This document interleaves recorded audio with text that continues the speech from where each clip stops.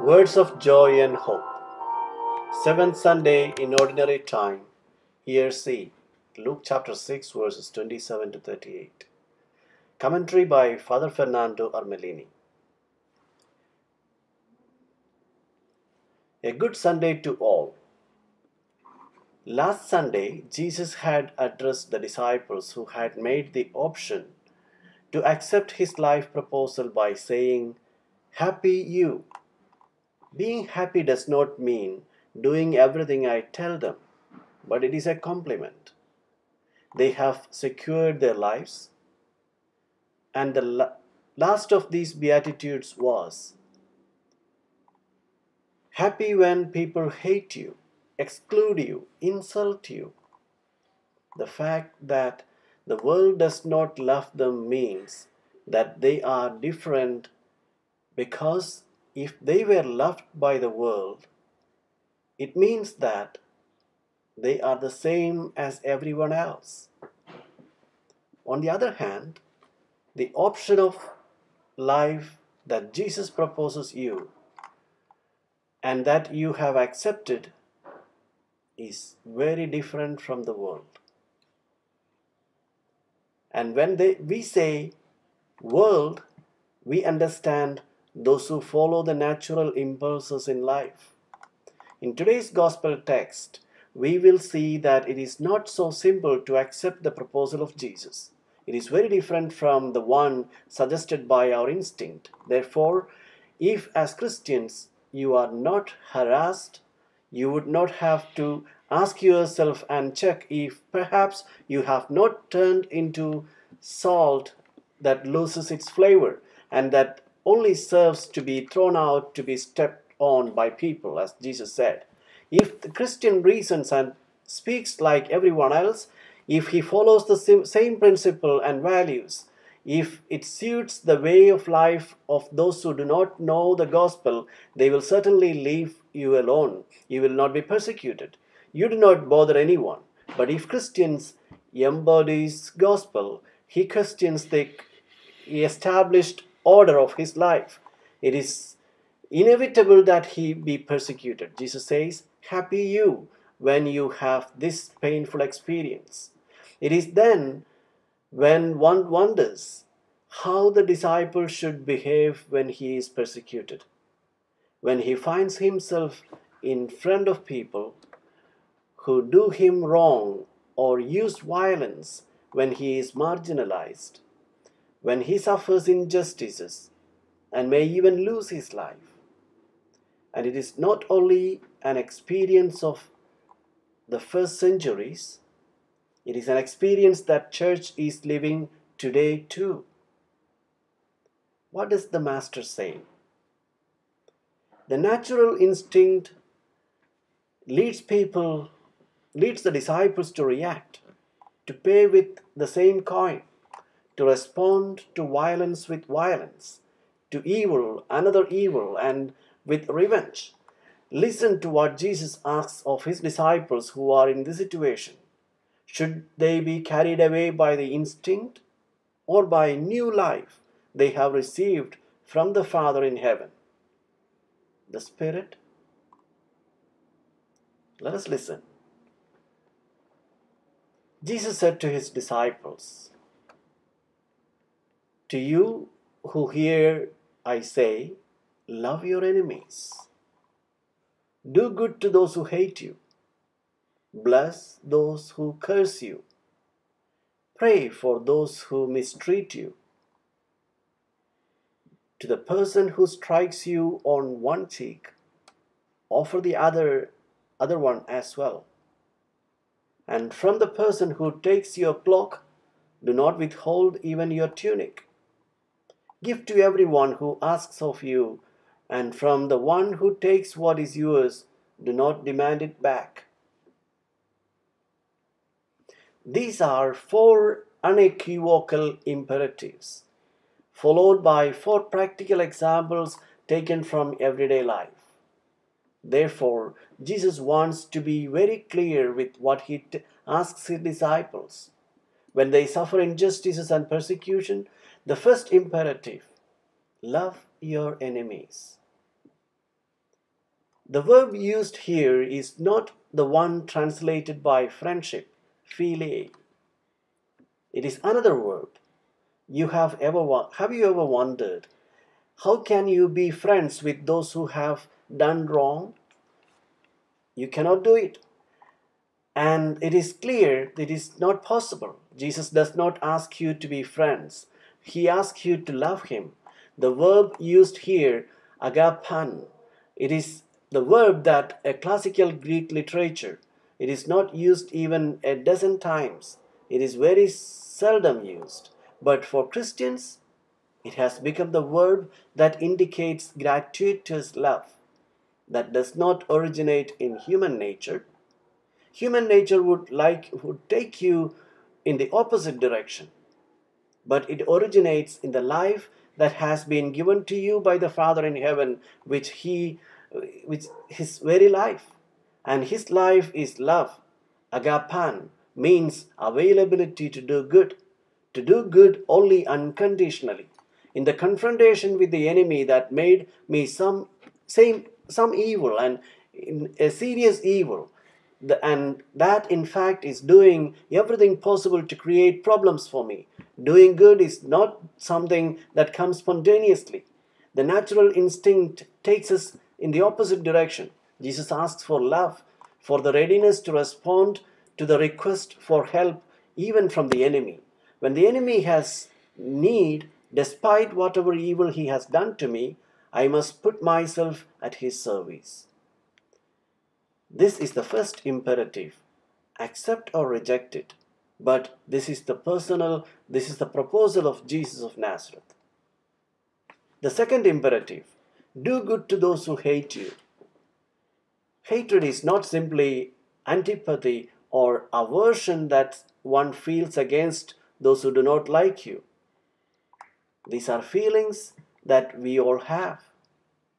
The danger is that these feelings turn into hatred. The one who hates wants to destroy the other. He who hates me wants something bad to happen to me and thinks that it would be much happier if I did not exist. If one hates me, the natural instinct, what is derived from my human nature, where does it lead me? It takes me to do everything possible to destroy him. He wants to destroy me, so I anticipate. I wish that some evil happens to him. Maybe he gets sick. This is responding to hatred, to someone who wants to do me wrong with another hatred. This is derived from nature. It is clear that if one hates me, I will not like it. This does not depend on me. The danger is when this antipathy turns into hatred in me. The Spirit of Christ goes in the opposite direction. Jesus asks that all the opportunities should be sought to make him happy, to do him good. It is your enemy that hates you, that wishes to destroy you, that does not want you to exist in this world. And you should do everything possible to make him happy. Doing good does not mean caressing him, to indulge in his whims. This is not love for those who do us evil. Do good means make strong decisions in the confrontation with that person because you want to make him grow. You want to humanize him. He or she is in a condition in which if I consent with his whims, it will be worse for him. So I cannot do this. But I must do everything possible so that this person may grow, may be humanized, may be happy. In any case, the disciple of Christ cannot do anything but love him or her. Sometimes we ask ourselves, will it work? I do not know. It is that I, being the child of God, cannot do anything other than love him or her. Maybe the person will close more, will hate me even more, but I let myself be guided by the divine life. by the life of the Father in heaven who is love, even when the other person remains closed. I cannot do anything else. The vine can do nothing but produce grapes. It is its nature. The jasmine cannot do anything but give perfume. It is its nature. Even if you step on it, it will continue to give perfume. The nature of the Christian is to be the Son of God. He cannot do anything other than love. Even those who do him evil, those who hate him. Third imperative, bless those who curse you. Cursing means wanting the death of the other. Blessing means to wish life. We bless God when we recognize that all of life comes from Him, and God blesses by giving us life. When we bless another person, it means, I want you to live. And to live does not just mean to survive. It means that you may have the fullness of life, the fullness of joy. And when a Christian blesses someone who has cursed him, he means that he wants the other to be happy and that he is willing to do everything possible to make it so. And this is not easy. And that is why the fourth imperative, pray for those who mistreat you. Practicing the first three imperatives is difficult and therefore prayer is needed. Only authentic prayer, not the repetition of formulas, but the authentic prayer that means to get in tune with the thought of God. See how God sees the one who hates me, who do bad things to me. And when I consider that God loves him, God is not telling me that the other is good and that everything is good. He tells me that his son is wonderful, even if he is doing bad things. God hates the bad things he does, but he loves him. Only in prayer I can get in tune with the feelings of God. When we are before the Lord, we cannot lie. And we ask him to fill with his blessings who is doing evil to you. And when one prays in this way, the heart is in tune with the heart of the Father of heaven, who makes the sun rise on good and bad, and make the rain fall over the righteous and the unjust.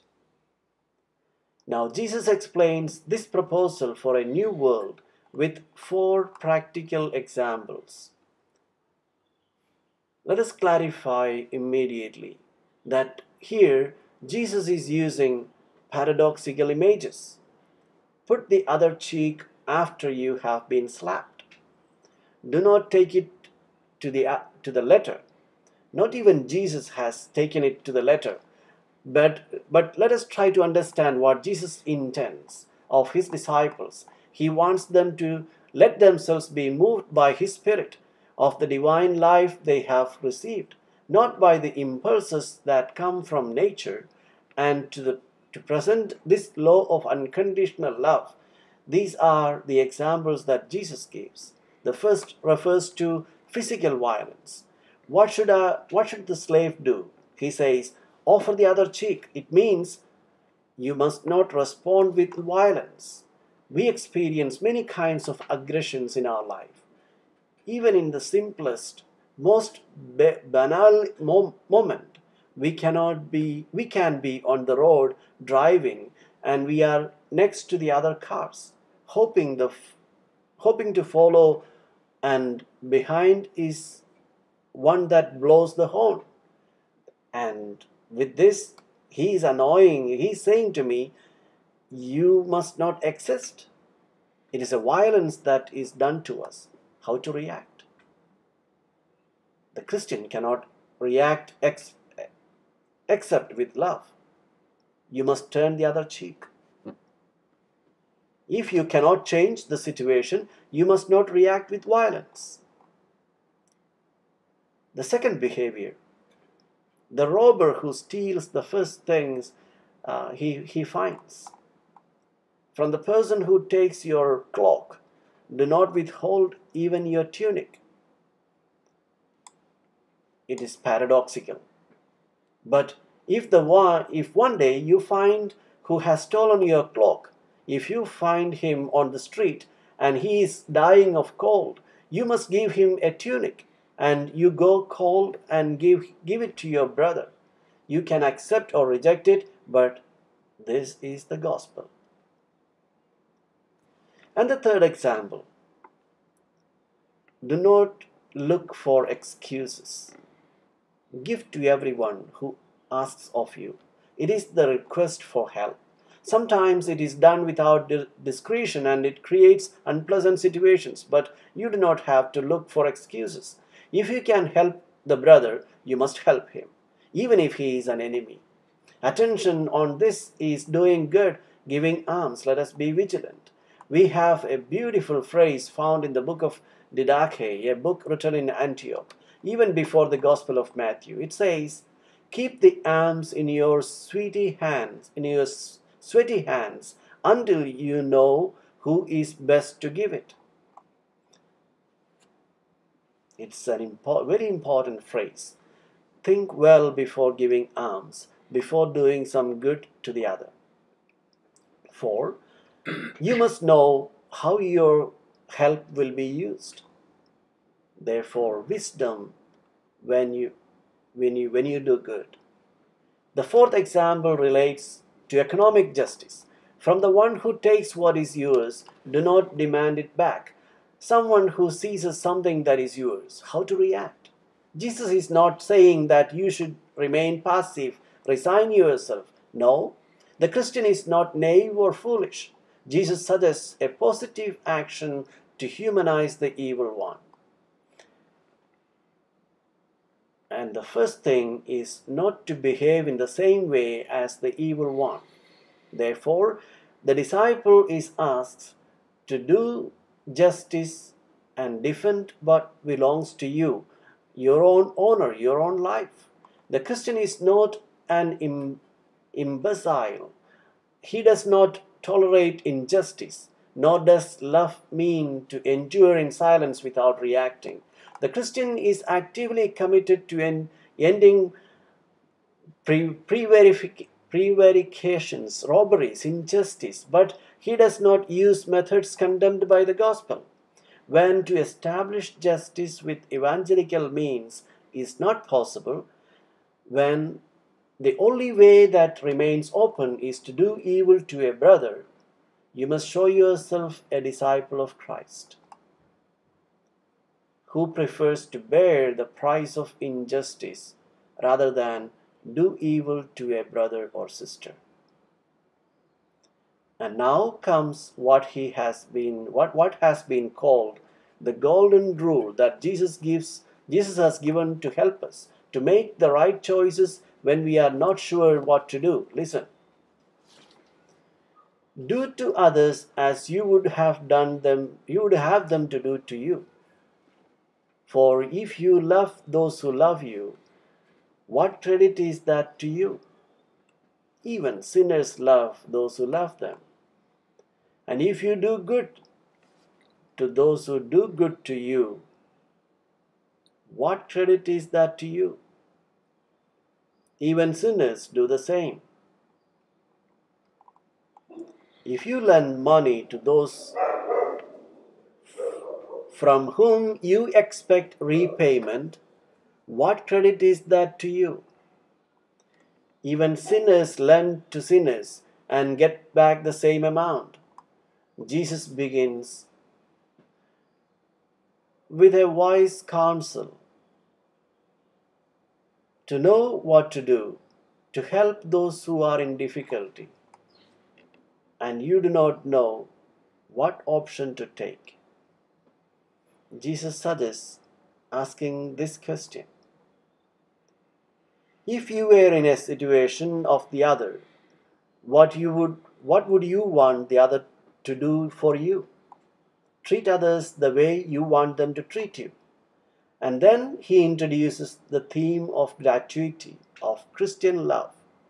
What characterizes the agapan is the availability to do good for free without expecting anything in return. Many times, the translation of the text that we have just heard translates the parallel of Matthew, who says, "If you love those who love you, what merit do you have? If you do good to those who do good to you, what merit do you have? If you lend to those who return the loan, what merit do you have?" Matthew uses the term mistos, merit, but Luke, with great fineness, uses another term, charis, charis, which means gratuity. So, the meaning of this term is diverse. If you love those who love you, what are you doing for free? And what characterizes the authentic love of Jesus of Nazareth is love that asks nothing in return. He does it in pure love, pure loss, because he is happy, because he cannot do anything for anything other than love, than doing good. This is the charis, the gratuity. If you do good to those who do good to you, where is the gratuity? This is done by all. It is derived from human nature. Doing good without expecting anything in return is the characteristic of the love of Christ. And doing good without expecting anything in return for free also refers to not doing good to accumulate merits in paradise. And this is still selfishness. It is not charis. If I love the poor, then later there in paradise I accumulate merit. Then I am still an egoist. I have not entered into this charis that characterizes the love of the disciple. It is this gratuitous love that transforms the person into an outstanding one, into a true disciple of Christ. Noble because from him or from her comes the light that characterizes the noble person who is Jesus of Nazareth. When Jesus says, "You must be light of the world," it means you must let out of your lives the light that is my own life. And now we come to the apex of Christian ethics. Love of the enemy.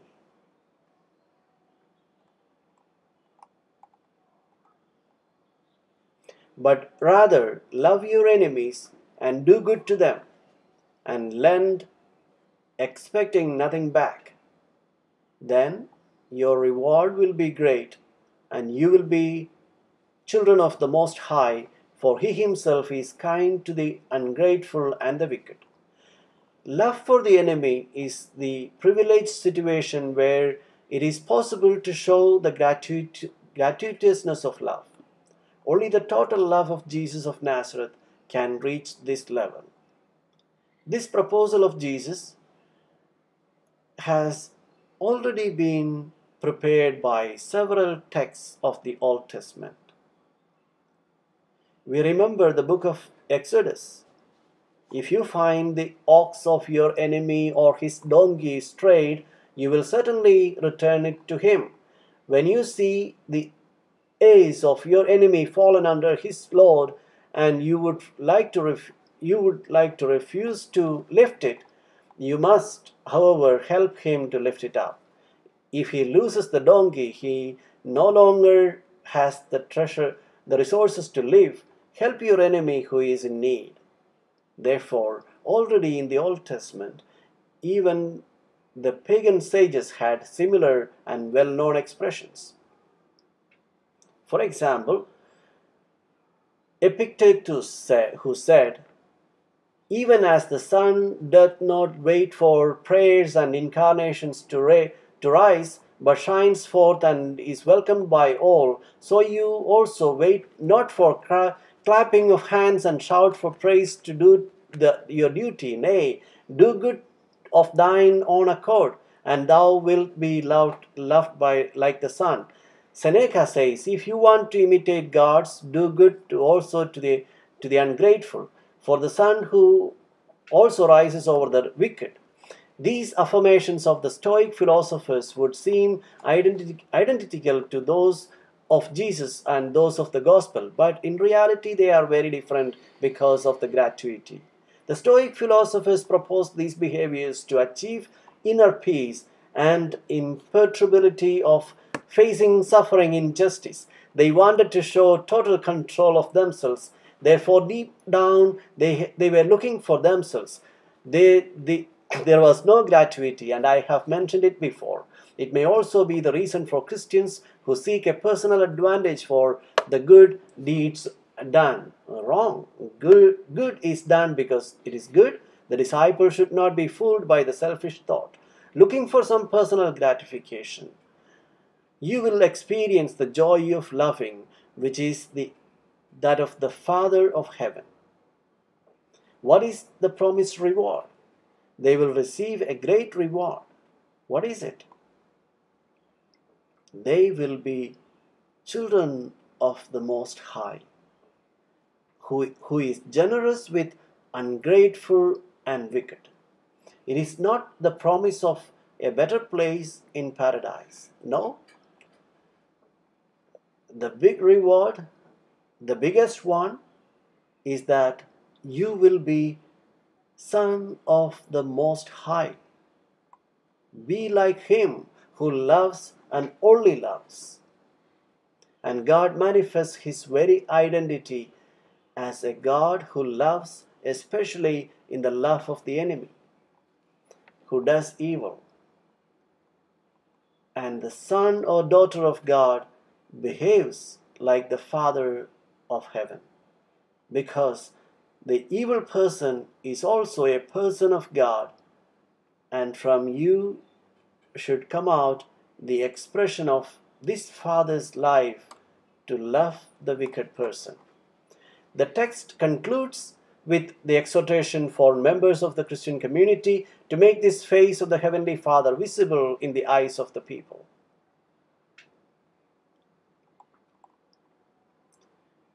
Be merciful just as your Father is merciful. Stop judging and you will not be judged. Stop condemning and you will not be condemned. Forgive and you will be forgiven. Give and gifts will be given to you. A good measure, packed together, shaken down, and overflowing will be poured into your lap. For the measures with which you measure will in return be measured out to you.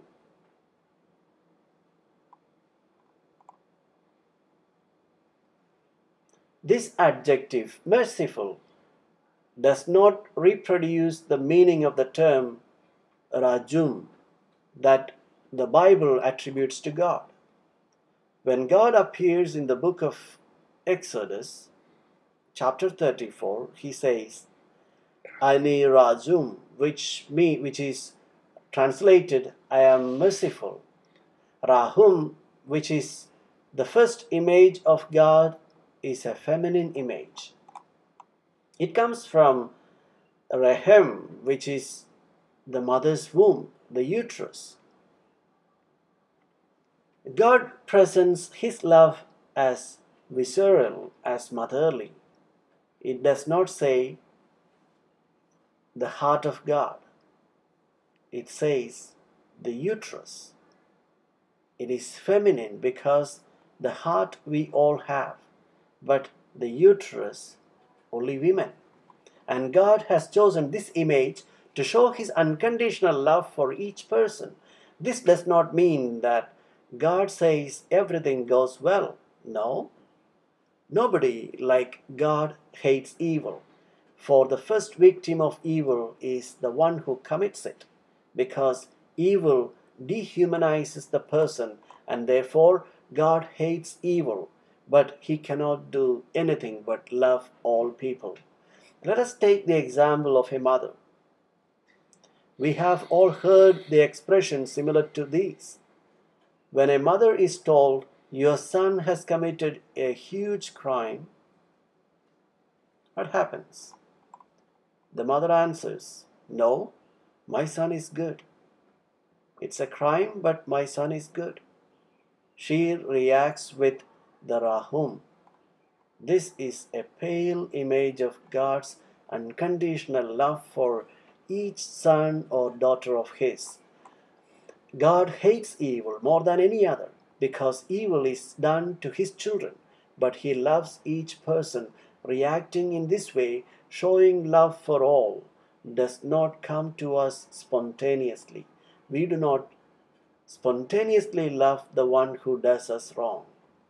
God hates evil but loves all and loves specially the one who does evil. It does not come spontaneously to us, but this is the nature of God. In fact, by not being able not to love the worst criminal, the nature of God's love is manifested. Think of the blasphemy that is said when speaking of a God that punishes those who have no excuse to destroy His commandments, disobey His commandments. It is a blasphemy against God's identity, which is His unconditional love. And because God is like that, we, His sons and daughters, must be like Him. Hate evil, but love and only love when even the greatest criminal. What must be done to make this happen? Two behaviors that must be avoided and two behaviors that must be assumed. Avoid. First, do not judge and do not condemn. What does Jesus mean by not judging and not condemning?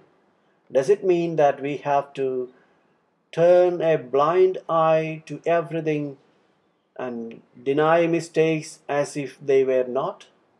No. We must always distinguish between the judgment we make about an action that has been carried out and the judgment of people. The one who judges is the word of the gospel. It tells you even if an option is humanizing or dehumanizes you. The word indicates the good, invites to discern, but it does not condemn the person. It condemns the deed. God does not judge, does not condemn anyone. If we judge and condemn, we are condemning God who does not condemn. He only loves. These are the things that must be avoided so as not to be judged and condemned. Some say, "I do not judge or condemn, so God will not judge and condemn me." Wrong. It is not like that. Otherwise, we are wrong. We still think of a God who condemns. If I judge the other, I assume as a criterion that I can be condemned. I am condemning myself. If we follow this principle of condemning, we are in the condition of being condemned ourselves. What must be condemned is evil, sin, and not the sinner. The person cannot be judged because to judge means to tie the person to the bad action that has committed. No, bad action is one thing, but the person is someone you have to love. If we assume the thought that the feelings of God, we will see these people as worthy of love. Forgive and you will be forgiven. Forgive. This verb to forgive in Greek, poluein, pardoned by,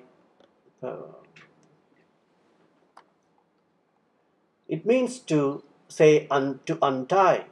It means not having the rope around the neck tied to people who have made a mistake.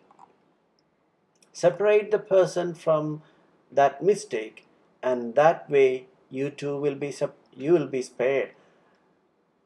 This is very beautiful because if we let others out of their mistakes, we end up letting ourselves go of our mistakes. To live happily, we must untie ourselves from the mistakes we have made. We do not deny them, but we look at them serenely, knowing that God does not have us tied to our mistakes, does not wait for us to call us on account and for punishment. No, we realize that there has been a mistake. We see what we can do to repair this mistake so as to not to repeat it. But by unleashing others, we untie ourselves. Finally, give and gifts will be given to you. A good measure, packed together, shaken down, and overflowing will be poured into your lap. For the measure with which you measure will be in return be measured out to you. What does this giving mean? Giving means giving everything. We return to the blessed are the poor. Those who have detached themselves from everything, those who have made their lives a gift, they will receive a generous measure, abundant in proportion to what they have given, receive a gift without measure. What is this gift? It is not a better place in paradise. This gift is a greater resemblance to the Father of heaven, who donates everything. The more we donate, the measure of resemblance to the Father of heaven will increase. We wish everyone a good Sunday and a good week.